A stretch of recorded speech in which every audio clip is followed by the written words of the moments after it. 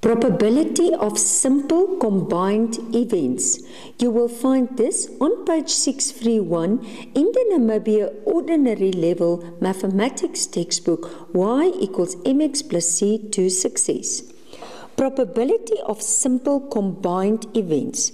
So far, we have considered examples where we were concerned with a single event. You can go through the grade 9 videos to revise probability of simple single events. However, it may be that we have several events occurring and we want to find the probability of particular combinations of these events occurring or not occurring. We will now look at the OR rule for mutually exclusive events and the AND rule for independent events. The first one, addition of probabilities and mutually exclusive events. The general rule for mutually exclusive events is called the addition law of probability. Two events are mutually exclusive if they cannot occur at the same time. For example, rolling a die. Event A will be 2, 4, and 6, all the even numbers on the dice. And event B is 1 and 3, odd numbers on the dice. They are mutually exclusive. This is because when the dice shows 2, 4, or 6, it definitely cannot show 1 and 3. So the two, if you represent it as sets, there will be no intersection between the sets. So for OR, you add the probabilities. Let's look at an example. A club holds an election for the post of chairperson. The probabilities that the candidates Kisha and Nashala will be elected are 0,36 and 0,47 respectively. Find the probability that either Kisha or Nashala will be elected. So let A be the event that Kisha will be elected and B be the event that Nashala will be elected. Since there is only one chairperson, the events A and B are mutually exclusive and therefore the probabilities are added. So the probability either Kisha or Nashala will be elected, so it's P, A or B, that will be PA plus PB, and that will be adding up the two probabilities that will give you a result of 0,83. P, neither Kisha nor Nashala will be elected. So it's 1. Can you remember it from single events? You take a certainty is always 1, and you subtract this outcome, which is 0,83. And then that will be 0,17. Okay, stop the video and do try now 6, number 3. You can continue the video as soon as you are finished. Okay, let's start. The letters of the words mutually and the word exclusive are written on individual cards and the cards are put into a box. A card is picked at random. Okay, let's write down the words. Do it in capital letters.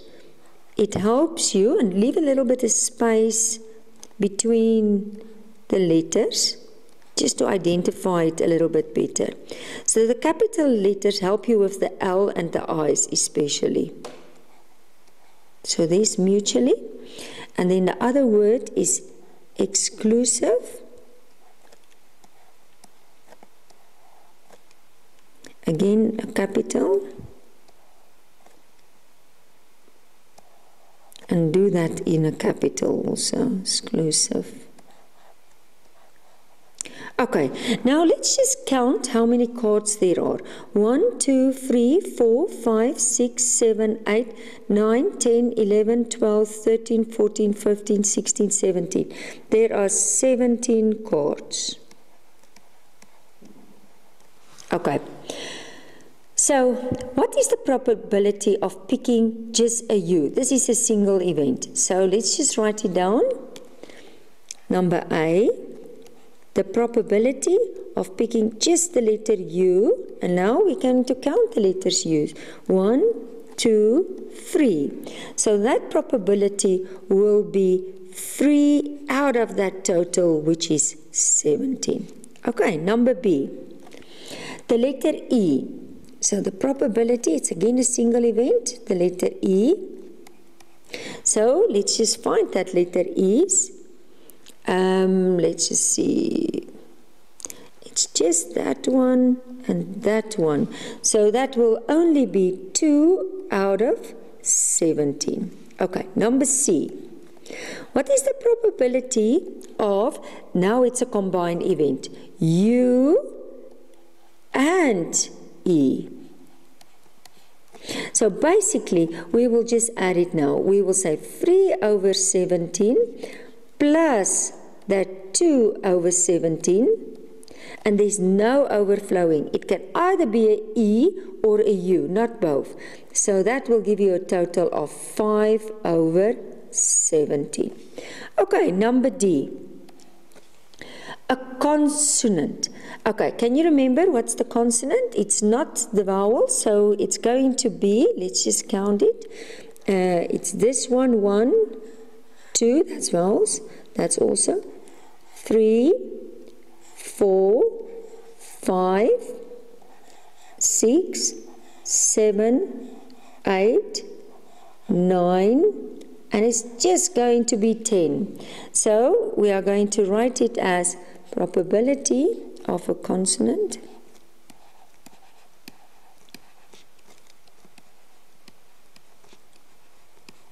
okay, and that will give you an answer of 10 over 17. Okay, and now the next one, the letter U or a consonant. Now let's just go up. So it's now going to be the letter U and a consonant.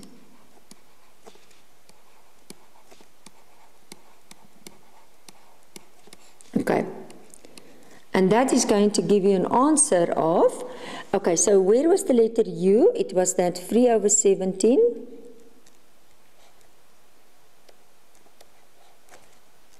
The pen is just giving a little bit of problems. It's just, so it's 3 out of 17 plus a consonant, it's 10 out of 17. And that is going to give me a total, just want to correct that also,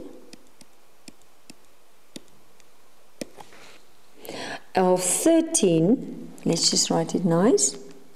Okay, that was out of 17. 13 out of 17.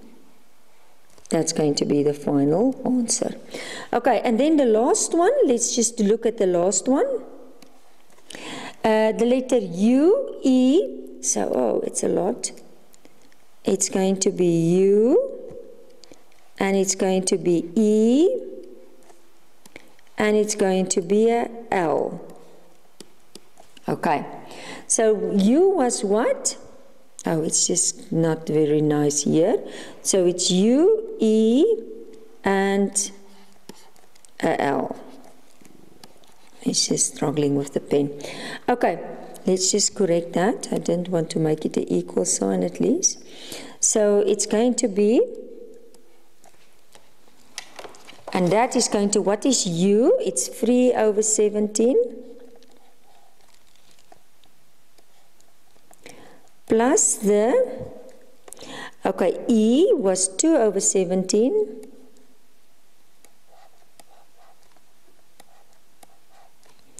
Plus the, let's just correct that one. I will calibrate the pen now. Over 17. And plus the letter L. Now let's see if we already have the letter L.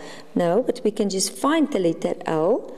Mutually, there was 1, 2, exclusive. So in there, there's 3. So 3 over 17.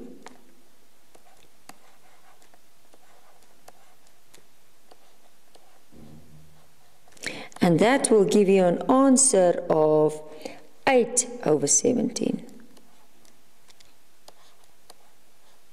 Okay, and that's the final answer.